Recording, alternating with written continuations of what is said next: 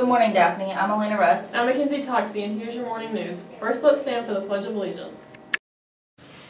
I pledge allegiance to the flag of the United States of America and to the republic for which it stands, one nation, under God, indivisible, with liberty and justice for all.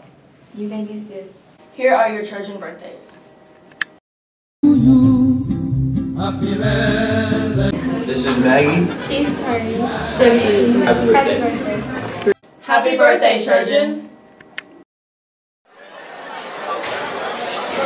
The lunch menu for today in the regular line is Crispitos, ranch-style beans, baby carrots, cheese sauce cup, fruit, 100% fruit juice. And in the fast food line, they will be serving the exact same thing they've served every other day this year.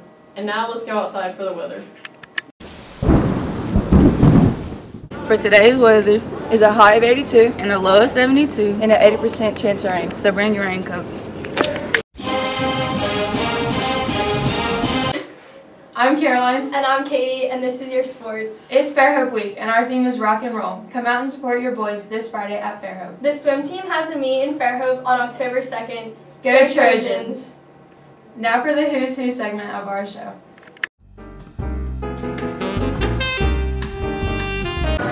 Okay, so tell us who you are and a little bit about yourself. I'm Ms. Vaughn. I teach piano, marching band, and concert band here, and this is my second year teaching. Okay, thank you. You're welcome.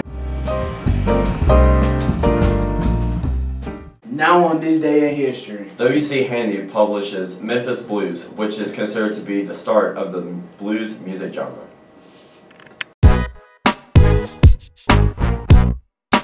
I'm Lance. And I'm Kirill, and this is your fun fact of the day. Americans on average eat 18 acres of pizza every day.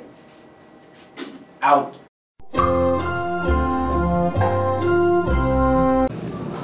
I'm Jillian. I'm Caleb Bender. I'm Coach Thomas. And we're here with your quick question. What type of room has no windows or doors? A round room.